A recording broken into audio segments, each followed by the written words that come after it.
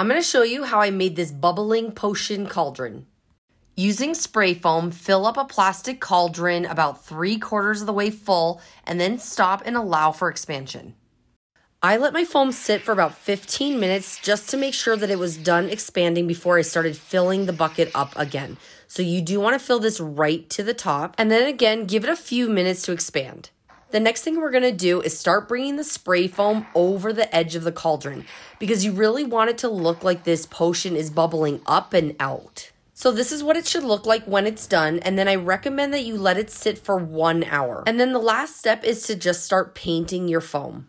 Then if you want to, you can use the dark green to do little accents in all the crevices. You can also go along the lines. It'll just give it some dimension.